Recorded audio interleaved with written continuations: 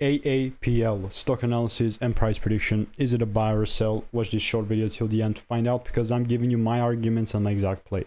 With Apple Incorporated, we're sitting at $223.70, 2.5% up for the day. That's Friday. Last week's performance so far, I mean, we still have like 1.5 hours until we close.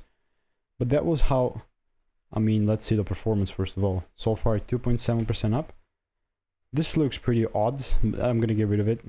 So, still definitely biased towards the bullish side.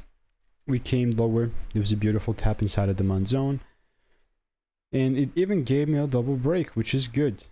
This would have been already like a opportunity that I would have been part of, but was not behind this to really try and trade it. But another way that I still look at it is if I see one more pull down,